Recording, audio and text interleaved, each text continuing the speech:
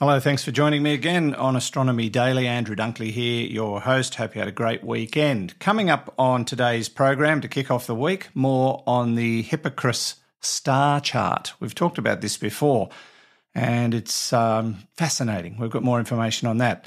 A SpaceX moon mission is a distinct possibility. Where stars go to die, and something really amazing at Epcot, which was unfortunately not there when I last went, but I might have to go back again. That's all coming up on this edition of Astronomy Daily. Astronomy Daily, the podcast, with your host, Andrew Dunkley. And we welcome back Hallie, our AI reporter, after she spent the weekend in virtual reality checking out the Taj Mahal. Hi, Hallie. How are you? Hi, Andrew. I'd ask how you went at golf on the weekend, but your club publishes the results on their website, so I know you came third in a grade. Well done. Oh, thanks, Hallie. That's really nice. What I can't find out is if you choked. Ha! Oh, that'll be enough of that. Although, yeah, I probably did a little bit. Let's get the news, Hallie. SpaceX just got permission to begin building out the next generation of its Starlink internet mega constellation. On Thursday, the U.S. Federal Communications Commission approved SpaceX to deploy 7,500 Starlink 2.0 satellites in low Earth orbit.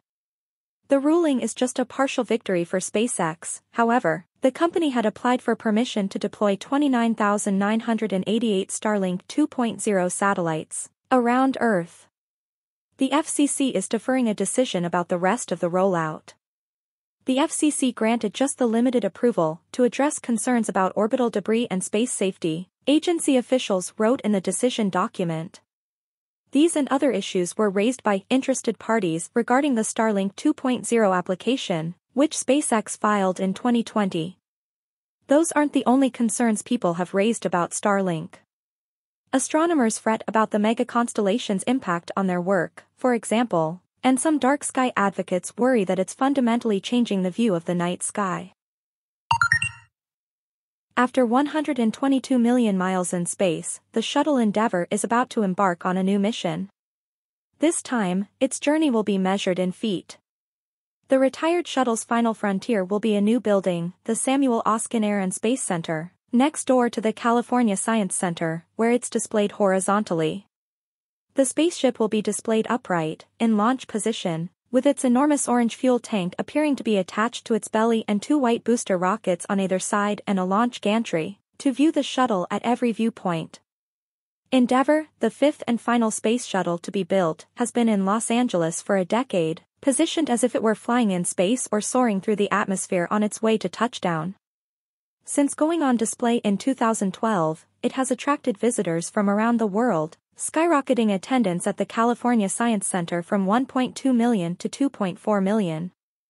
Endeavour started its first orbital mission, the first of 25, in 1992.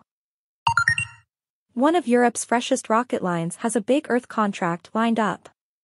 Arianespace's Vega C rocket, which has a single launch under its belt from earlier this year, will be tasked to launch 5 Earth observation missions on behalf of the European Union, the company announced last week. The launches are in support of the massive Copernicus set of European satellites that peer at instances of climate change, land use, extreme weather and other crucial aspects of Earth observation. The 115-foot-tall, 35 meters, Vega C launched 7 satellites to space during its debut flight in July. Developed by the European Space Agency, the rocket can send 2.3 tons to polar orbit, compared to 1.5 tons for an earlier Vega version. The launches are slated to fly between 2024 and 2026 from Europe's spaceport in Kourou, French Guiana. And in just a couple of days the Moon will turn full as Mars arrives at opposition to the Sun, resulting in an almost perfect alignment of the Sun, Earth, Moon and Mars. It's likely to be that way in the evening hours of Wednesday, December 7th, when the full moon will appear in very close proximity to the now brilliant planet Mars. In fact, the Moon will turn full at 11:08 p.m. Eastern Standard Time 4:08 GMT on December 8, followed by Mars, arriving at opposition to the Sun just 87 minutes later. This will result in an almost perfect alignment in space of the Sun, Earth, Moon and Mars. Should be quite a sight to see, Andrew. Yes, indeed, Hallie, and I might have to dust off the telescope and see if I can get a nice photo of that and publish it on the Space Nuts Podcast Group Facebook page, perhaps. All right, we'll catch up with you a little later.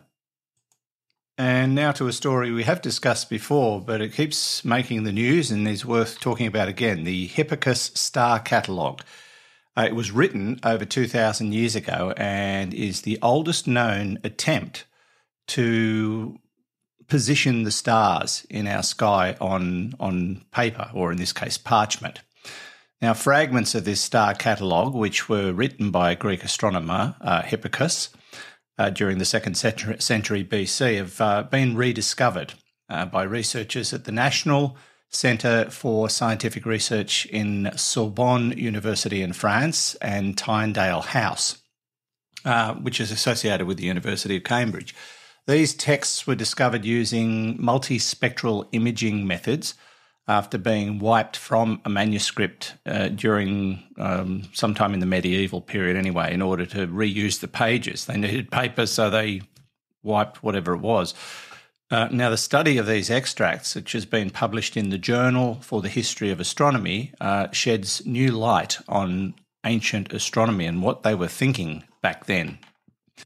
Now, it's likely that Hipparcos wrote this star chart sometime between 170 and 120 BC, which makes it the first documented effort to pinpoint the exact location of stars or fixed stars associated with numerical coordinates. Now, this text was previously only known through the works of Claudius Ptolemy, another ancient astronomer who compiled his own catalogue around 400 years later.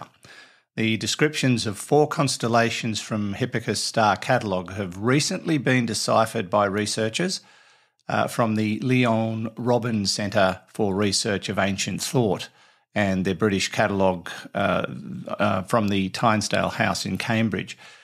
This discovery comes from the Codex Clamaci Rescriptus, a book made up of parchments that were erased and then rewritten. And in the past, this codex contained an astronomical poem in ancient Greek with, among elements of commentary on the poem, fragments of Hipparcos' catalogue. And it was, as I said before, erased in medieval times. It's been revealed through multispectral imaging by a team from the Early Manuscripts Electronic Library, the Lazarus Project, aptly named, and the Rochester Institute of Technology. And the fragments of the star catalogue are probably the oldest known to date and bring major advances in reconstruction. Firstly, they refute a widespread idea that Claudius Ptolemy's star catalogue is merely a copy of Hipparcos, as the observations of the 4 constellations are different. On top of that, Hipparcos' data is verified to the nearest degree, which would make his catalogue much more accurate than Ptolemy's, even though it was composed several centuries earlier. That's fascinating. For the research team, this major discovery sheds new light on the history of astronomy in antiquity and on the beginnings of the history of science. And above all, it shows the power of advanced techniques such as multispectral imaging, whose application on illegible papers could save numerous lost texts on philosophy, medicine, or horticulture from absolute oblivion, which is very good news. I wonder what else they're going to find. The Astronomy Daily podcast with Andrew Dunkley. Now, we talked about SpaceX earlier in not too positive a light with the amount of material going into their constellations around Earth. So let's put the negative press aside for a moment. SpaceX looks like it's about to launch Japan's startup iSpace's first moon lander, Hakuto-R. Now, it was due to be launched last week, but unfortunately there has been a delay, unspecified. But when it ultimately gets off the ground, the mission will be the 3rd moon launch from US soil in less than 4 months, fingers crossed, after SpaceX's successful launch of the South Korean Pathfinder lunar orbiter in August and the debut of NASA's Space Launch System rocket last month. Perhaps more importantly, iSpace has the opportunity to become the first company in history to successfully land a privately developed spacecraft on the moon, a milestone that would arguably mark the start of a new era in lunar exploration. iSpace's first Hakuto-R moonlander is expected to weigh approximately a tonne at liftoff and is designed to land up to 30 kilograms of cargo on the lunar surface. The lander is made by several commercial partners. iSpace has provided most of the design and structure, but Europe's Ariane Group supplied all of Hakuto-R's engines, plumbing and propulsion hardware, and was responsible for most of the final assembly. Because of Ariane Group's involvement, it's likely that Hakuto-R shares direct heritage with the European service module currently powering NASA's Orion spacecraft on its first mission to the moon. It also arguably makes the mission more of a collaboration between Europe and Japan than an exclusively Japanese mission, though Hakuto-R will still technically Japan's first private mission to the moon. Where do stars go when they die? I'm not talking about the Hollywood Walk of Fame, although you don't have to be dead to be on that. But stars do eventually die, and they need a final resting place. And researchers at the University of Sydney have been trying to find out where that place is. They've been searching for the remains of stars, ancient stars, that have collapsed into black holes or turned into neutron stars or whatever. Well, they seem to have found the graveyard. They have successfully charted this for the first time. It was a stellar graveyard far exceeding the height of our own galaxy. They've published their findings in the monthly notices of the Royal Astronomical Society. The researchers aptly call their discovery a galactic underworld. Now, the height of the galactic underworld is over 3 times larger than the Milky Way itself. And according to the lead author, Dave Sweeney, a Sydney Institute for Astronomy PhD student, an amazing 30% of objects have been completely ejected from the galaxy. And they show a fundamentally different distribution structure to the visible galaxy. So if you want to find out more about the graveyard of stars that seems to surround our own galaxy, it's in the monthly notice of the Royal Astronomical Society. And if you've ever been to Epcot, at Disney complex in Florida, you'll know it has a really good astronomical section. Although they didn't have this when I was there. The Centauri Space Station. Now, this sounds amazing. You can sit there with the kids and have a really interesting meal while looking at an astronaut's eye view of Earth rotating below.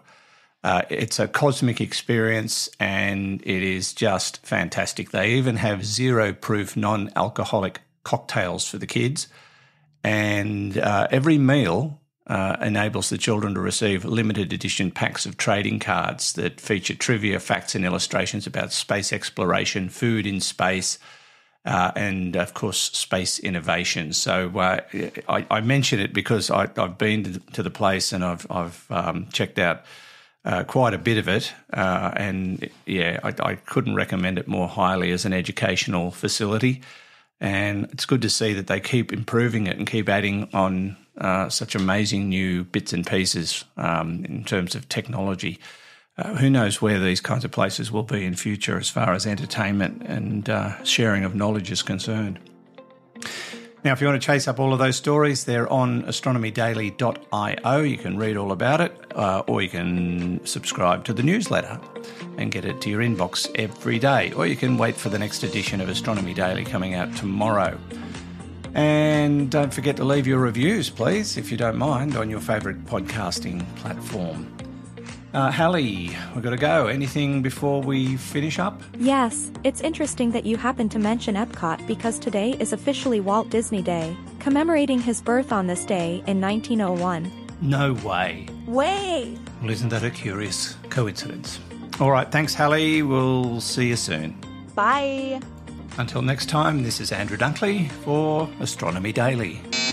Astronomy Daily, the podcast, with your host, Andrew Dunkley.